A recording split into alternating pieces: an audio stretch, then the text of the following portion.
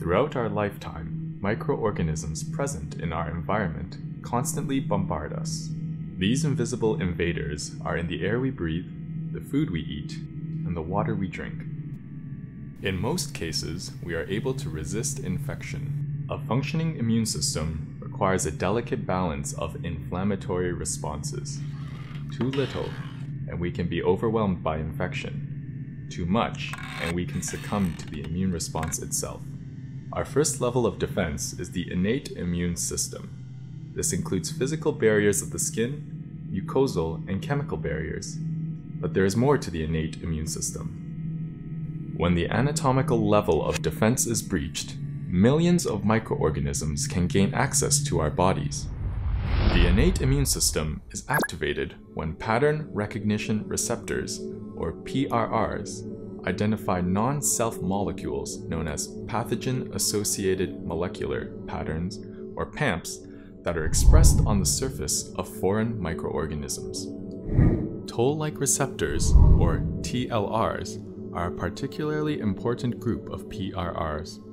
Human beings have 10 identified members of the TLR family. Let's examine the role of one of these PRRs, TLR4, and its PAMP, lipopolysaccharide, or LPS, in more detail. Inside a human blood vessel, a macrophage searches for invading bacteria with its membrane-bound TLR4. TLR4 allows the macrophage to detect LPS, a component of the cell wall of gram-negative bacteria.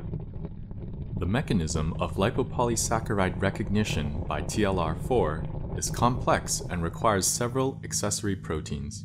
A serum protein, LPS binding protein, binds to LPS monomers and traffics them to a protein called CD14. CD14 can be soluble or bound to the cells peripherally through a glycosyl phosphatidylinositol anchor. CD14 delivers and loads LPS to the ectodomain of TLR4. TLR4 is able to detect LPS with the help of an accessory protein called MD2.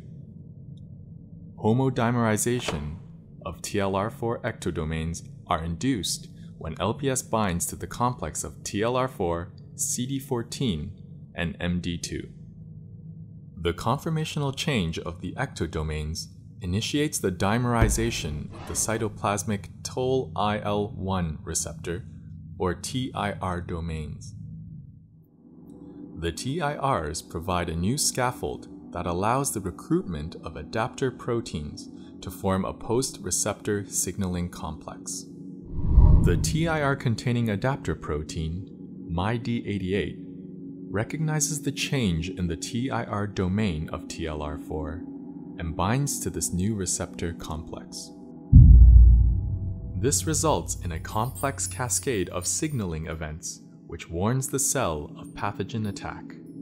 One of the key events in this pathway is the activation of the transcription factor nuclear factor kappa B, or NF-kappa B, which is thought to be the major initiator of inflammation.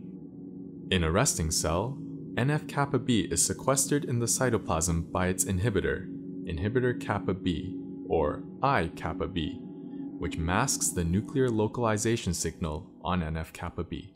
Signal transduction from the LPS-bound TLR4 complex releases NF-kappa B by phosphorylating I-kappa B, which tags it for destruction and frees NF-kappa B so that it can translocate to the nucleus. Inside the nucleus, NF-kappa B seeks out its target genes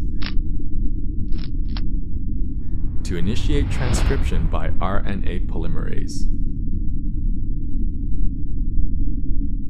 Downstream, effectors of the innate immune response, such as cytokines and chemokines, are synthesized and ultimately lead to an inflammatory response to block the growth of bacteria. Research in TLR4-mediated immune responses allow us to better understand immune system balance and will be essential to the design of new therapies for a range of immune-related conditions.